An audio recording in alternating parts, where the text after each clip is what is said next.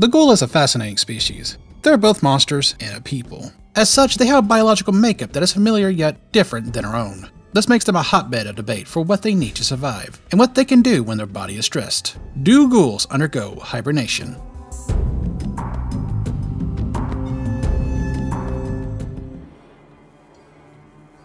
In a nutshell, the Ghoul Hibernation Theory is more or less in the name, that a ghoul enters an incredibly low state of energy expenditure to survive harsh conditions, a period of dormancy that can last well over 200 years. It's pretty simple, and it's a theory that many people have individually created. I've even received an email back in December of last year from someone who came to this idea on their own. At least that's how it's worded. Based on so many minds independently drawing up a similar conclusion, it's certainly something that could make sense to a lot of people as a method to cover potential plot holes and lore inconsistencies surrounding the needs of ghouls.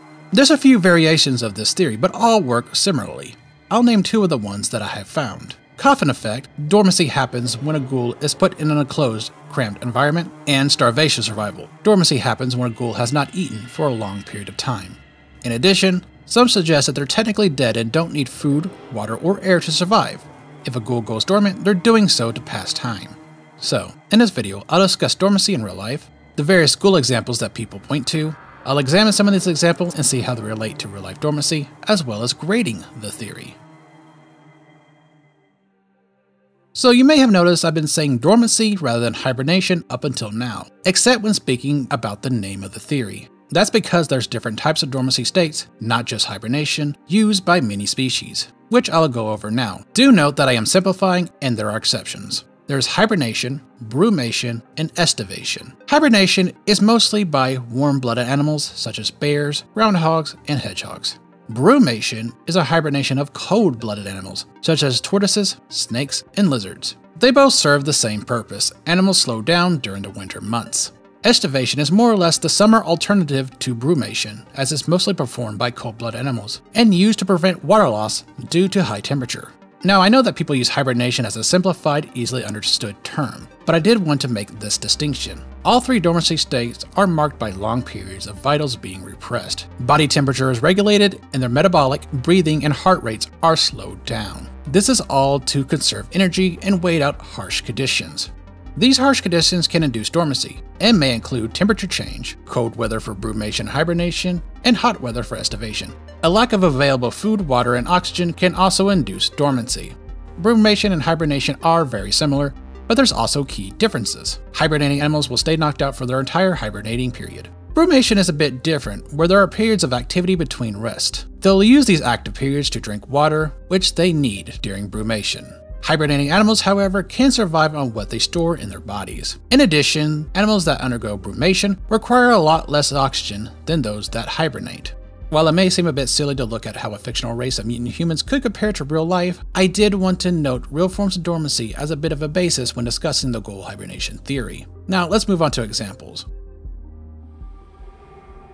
Let's start out with the two most popular subjects when discussing if ghouls hibernate: Coffin Willie and Billy. Both of these subjects were in small, confined spaces and survived incredibly long periods without food, water, and oxygen. Coffin Willie was put into, just as the name implies, a coffin and buried in Golgotha. He claimed to have survived in his coffin for months. Notably, Fallout 2 has a timer of 13 years before the game ends, meaning that Coffin Willie has survived in a range of 2 months to 156 months before the player can find them. We're not certain of the length of time, but it's definitely longer than a normal human would be able to survive. On to Billy, the kid in the fridge. Billy is a pre-war ghoul who survived in the fridge for over 200 years after the Great War occurred. Some people have theorized that Billy is a post-war ghoul and he may be referring to the Battle of Quincy, but that's very unlikely, and I have covered that in another theory study video. Be sure to check that out after this one. There's also other ghouls that may be showing signs of hibernation. You'll often find sleeping ghouls throughout Fallout 4 and 76. In Fallout 2, there's Woody, a ghoul that will fall asleep for long periods of time at seemingly random intervals. So much to the point that some con men caught him, wrapped him up in toilet paper, put him in a coffin, and claimed that he was a mummy so people would pay to see him.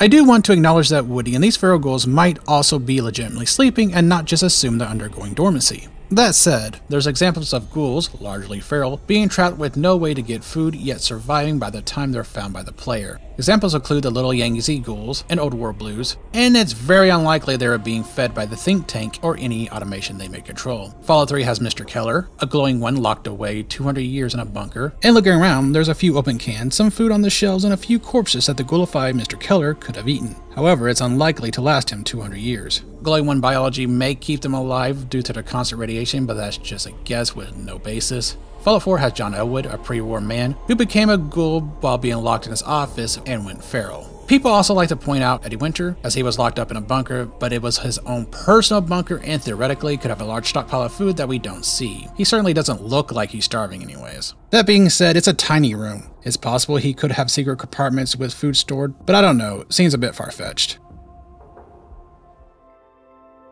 So looking at these examples, I've seen some theorize that they're technically dead and don't need to eat or breathe in the first place. But I feel that's a bit of a stretch. Sure, they don't give off body heat according to Margot. My equipment indicates the persons possess no internal body heat and are emitting lethal levels of radiation. However, they do require to drink water, according to one of the original Fallout's possible endings for Necropolis. The ghouls of Necropolis learn firsthand the final meaning of dehydration as their city succumbs to the desert sands and the water runs out.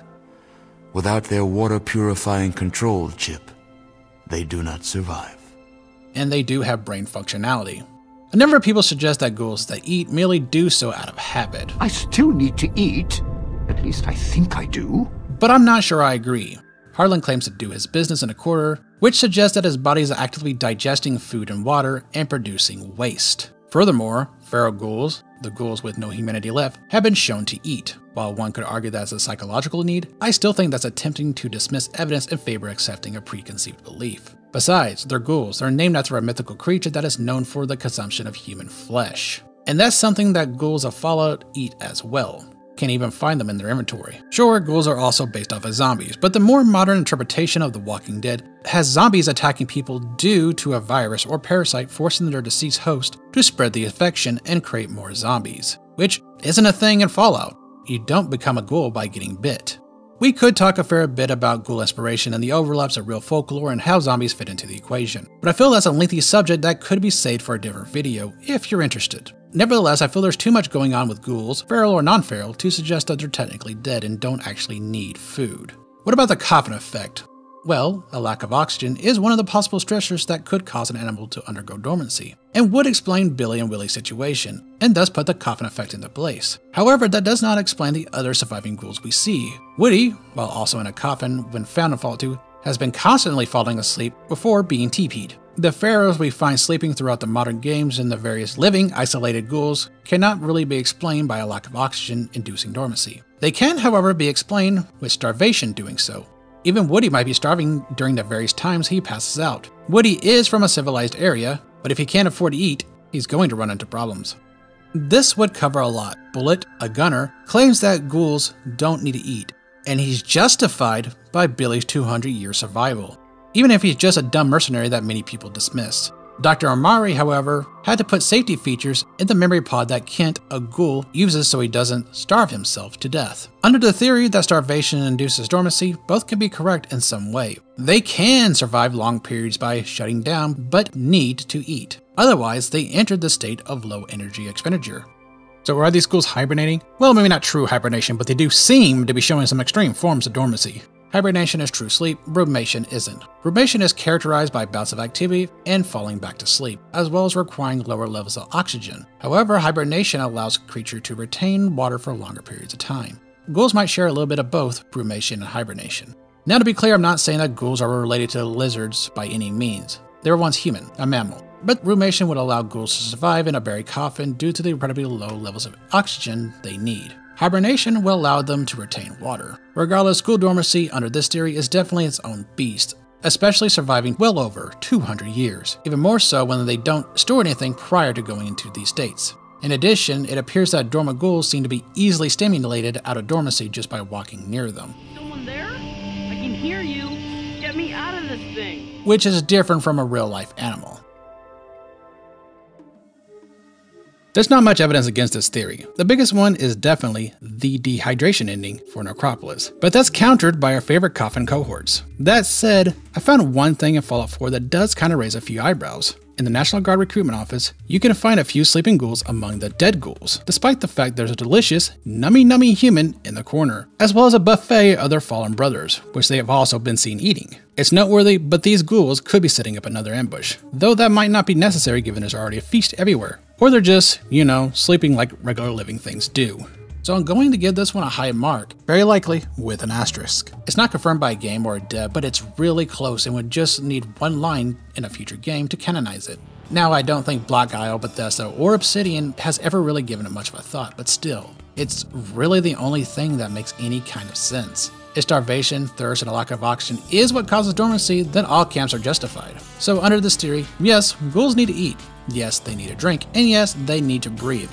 However, they can live stupidly long periods without doing so by entering a dormant state. They're kind of the ultimate survivor. Maybe Set, our first look at a ghoul's face in the original Fallout, had a point.